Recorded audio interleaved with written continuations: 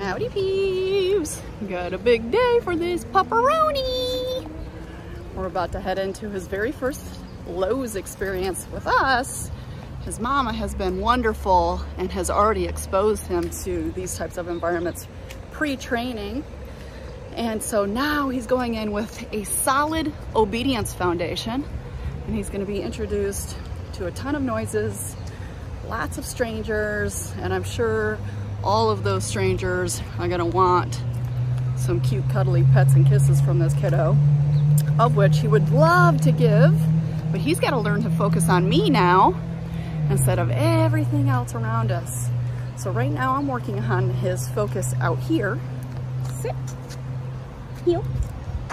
By doing 180 turns, stop and sits, changing up my pace. This forces him to focus on his position in relation to mine. Go boy! Heel. Come on, boo-boo. It's a go boy. Instead of all the cars that are driving by, the people that are walking around.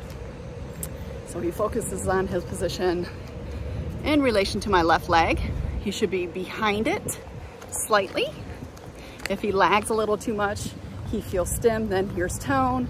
If he goes ahead of my leg, he feels stim, then here's tone. He should stop when I come to a stop and sit. Good boy. Oh, or plop down. Heel.